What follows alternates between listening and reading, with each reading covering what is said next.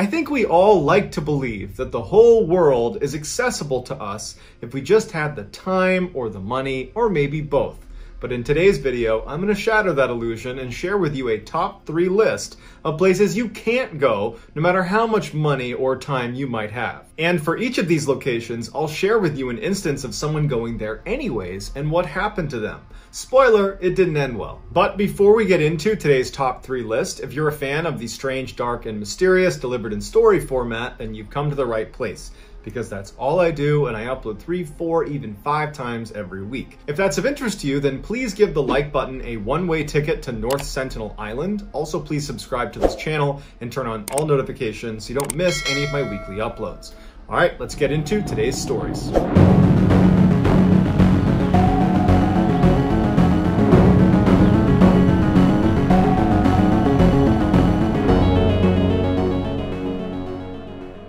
In the early 1990s, a man turns on his camera, flips on his light, and starts filming. As the viewer, all we can tell is that he's in this gray hallway. It's very unclear where he is. It does appear to be something that might be underground because everything seems to be concrete. As he's filming, he begins walking down this narrow corridor where there's nothing on the walls or on the ground or anywhere to give away where he is. And so for the first 40 seconds of him just walking down this kind of meandering hallway, it's very uneventful. Then at some point, he aims his camera at what looks like an arrow that's been spray painted on the wall. He looks down at the ground and there's another arrow. He starts to follow the arrows and he's filming each one as he comes across them, as he goes farther and farther off of the main hallway. And at some point the arrows bring him to this room, which at first you can't tell what it is. But then as the camera focuses, you see that there is this massive pile of human remains, skeletal remains. The guy filming does not seem alarmed by what he's seeing. In fact, it seems like he came here knowing he might come across this room full of human remains. After staring at this room for a few moments, he doesn't go in, but instead turns and continues following these arrows and strange markings on the wall and the ground as it brings him farther and farther down this other corridor to more rooms with more skeletal remains. And at some point, he comes to a full stop and he's looking at one of these rooms and something spooks him. It's unclear what it is, because to this point, he's been very nonchalant about this horrible thing he's looking at. It didn't seem to faze him at all, but something did spook him, because he's standing there and then all of a sudden he starts sprinting down the hall. Now, it's clear at this point in the video that he is alone down here, or at least he thinks he's alone down here. But he's running as if someone's chasing him. And he just takes off down this hall. The camera is now dropped to his side. He's not even trying to film what's in front of him.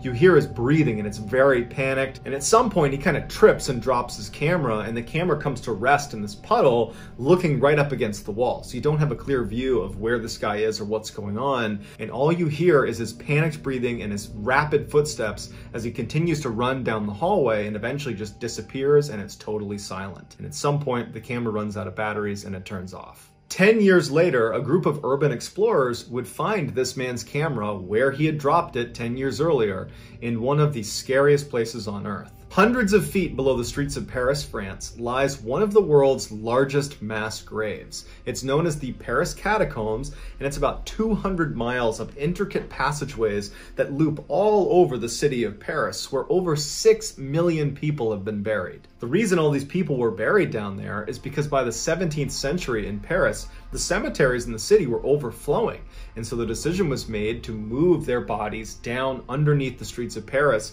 into these tunnels that were built in the 13th century for mining, but had not been used in hundreds of years.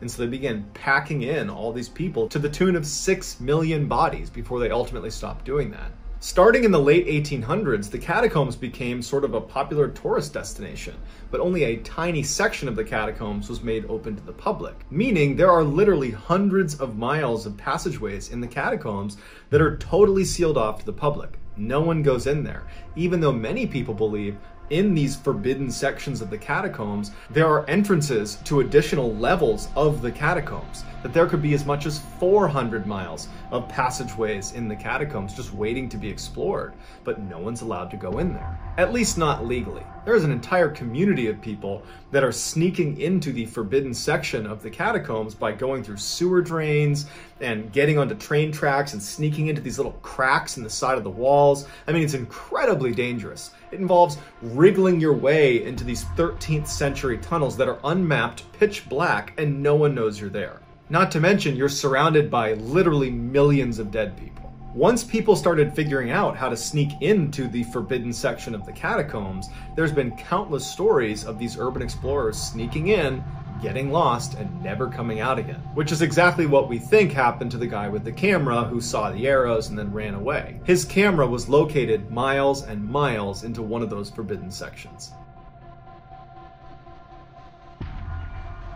In 2014, Kenny Veach was an avid long-distance hiker that spent lots of his time hiking around the Mojave Desert in search of caves and abandoned mine shafts to go check out. Sometimes he'd bring his girlfriend with him, but most of the time he was on his own and he would stay out for a couple of days at a time. Kenny was constantly on YouTube watching hiking videos and anything to do with the Mojave Desert. And Kenny was a regular commenter on all of those types of videos. In June of 2014, Kenny must have watched this video called Son of an Area 51 Technician because he had left this comment where he was telling the community that had watched this video that he had had a very strange thing happen to him when he was out hiking near Area 51. For those that don't know what Area 51 is, it's a highly confidential United States Air Force installation that is frequently looped into alien conspiracy theories. Kenny goes on to describe this strange event, and he said he found this cave entrance on the side of this mountain that was shaped like an uppercase M. As Kenny walks up to enter this M-shaped cave, he said his body started to vibrate and it stopped him in his tracks. And he said he didn't know what it was, but as he walked closer and closer, his body just continued to vibrate to the point where he said he just had to turn around and leave, that he knew something was wrong with this cave and he could not go inside.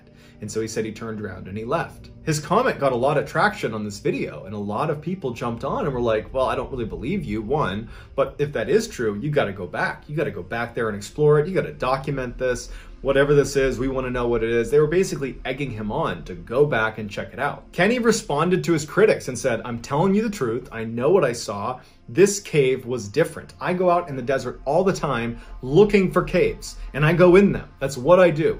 This one was different, and that's why I didn't go in it. But people just kept egging him on to go back and check it out and to film it, show documentation of this thing. And so finally he agrees. A couple of months later, Kenny goes back out to the Mojave Desert with his camera and he films himself looking for the M cave, but he can't find it. So the video's kind of a bust. He still uploads it to YouTube and he tells everyone that he's gonna go back out again. He knows where it is. He's fairly confident that he can get to it again, but he just needs to go out a third time to go look for it. Over the course of the next month, in the comment section of that video, people are encouraging Kenny and saying, go out there, go find it, we're so excited. One commenter was not so encouraging. Their name was Lemmy Killmeister, and they wrote on his video, do not go to M Cave. If you go in, you won't be able to get out again. Kenny wrote back, what do you mean? And Lemmy Killmeister didn't respond and subsequently vanished from YouTube. Kenny brushes this off, and on November 10th, 2014, he heads back out once again to try to find M Cave. On November 14th, when he had not returned and his girlfriend had not heard from him and couldn't get in touch with him, she called the police. The police launched this massive search for Kenny. They knew roughly where he was going to be because he had documented it so aggressively on his YouTube channel, and so they search in that area, and after about a week they find his cell phone, and it was laying outside of an abandoned mine shaft.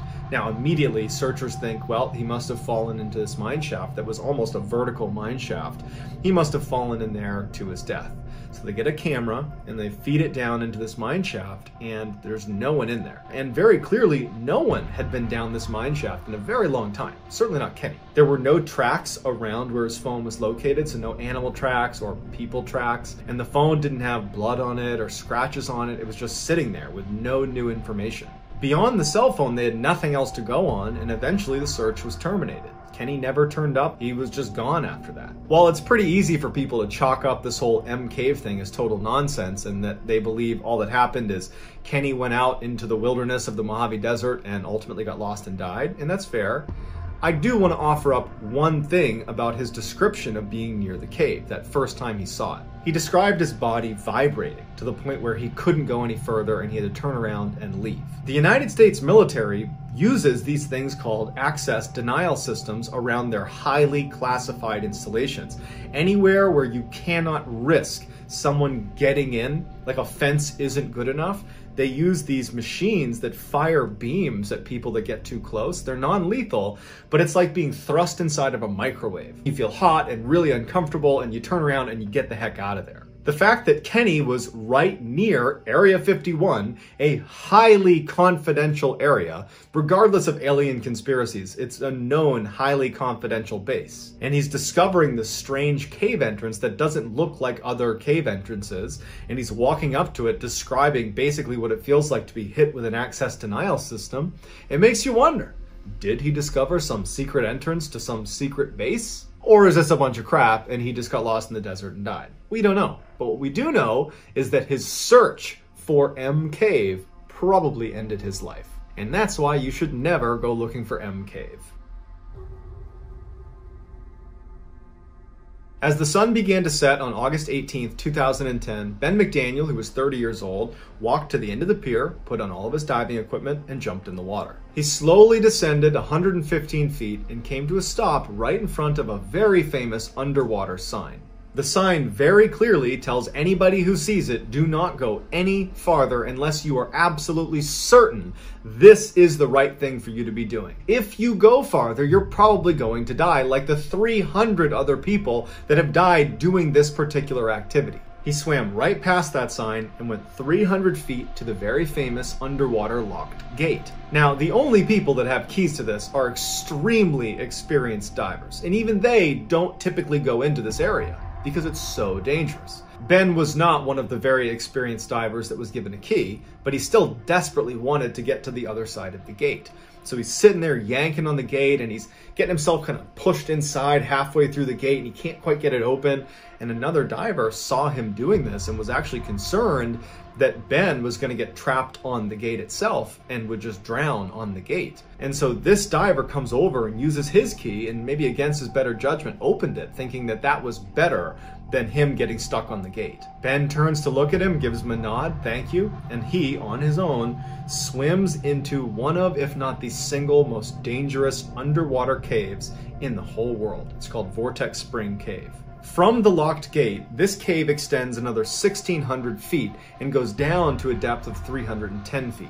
The majority of this section of the cave is mapped, but there are sections that are not fully explored because they're so narrow, where you have to literally take off your gear, wriggle through a hole, pull your gear through and put it back on. All the while you're barely holding onto your mouthpiece. And so really the full extent of this section of the cave is not known. While we don't know exactly what Ben did when he went through that gate and entered into this extremely dangerous cave, we do know that he didn't come out again. And after a couple of days and no one had seen him, they launched this massive search for him, and they combed as much as they could of inside of that cave, but there were sections that they were just not prepared to go search. And so he was never recovered. All they ever found were 2 of Ben's dive bottles. As a total side note, when I was reading about the Vortex Spring Cave, it reminded me of some of the things that we did when I was in the Navy SEAL teams. And one of my least favorite things to do is when we would be swimming in and around ships. We would go under barges. And so a barge has a flat bottom. And sometimes they sit really close to the bottom of the ocean, but there's a little space under there where you can maneuver. And so we would go underneath these barges where there was only a few feet of clearance, and it's totally pitch black. And you're swimming in just total blackness where you're so claustrophobic. You're basically tight in this little space where you're just hoping that nothing causes this barge to sink on me. And by the time you get out the other side, it's like this huge sense of relief. And so that's why this is #1 on my list, because for me, the idea of being trapped in a little tiny alcove inside of an underwater cave where you can't get out, you're running out of air, it's pitch black. I mean, that is just the absolute worst way to go. That's gonna do it, guys. Let me know in the comments which of these 3 places you might actually want to go check out and why. I'll respond to all the early commenters, and I will pin the best overall comment at the top of the comment section. If you enjoyed today's video and you haven't done this already, please purchase the like button, a one-way plane ticket to North Sentinel Island. Also, please subscribe to this channel and turn on all post notifications so you don't miss any of my weekly uploads. If you want to get in touch with me, you can direct message me on Instagram or on Twitter. My username is the same on both both platforms. It's JohnBallen416. Also, I have a ton of content over on TikTok where my username is MrBallen. If you have a story suggestion, please submit it to our subreddit just called MrBallen. I check it every day, and if I intentionally use one of your suggestions, I will absolutely credit you. So whether I see you on Instagram, Twitter, TikTok, Reddit, YouTube, some combination, just know that I really appreciate your support, and until next time, guys, that's gonna do it. See ya.